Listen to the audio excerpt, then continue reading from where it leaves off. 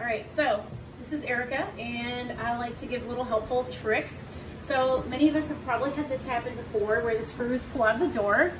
I'm gonna show you a little trick, how to fix it with chopsticks that you get from just your local Chinese restaurant or Japanese restaurant.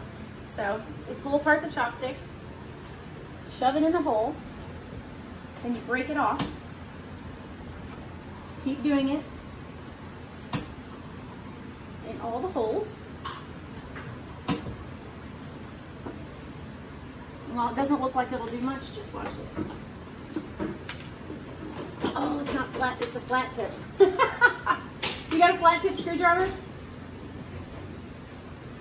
Crystal, you got a flat tip screwdriver? Yes. Hold one.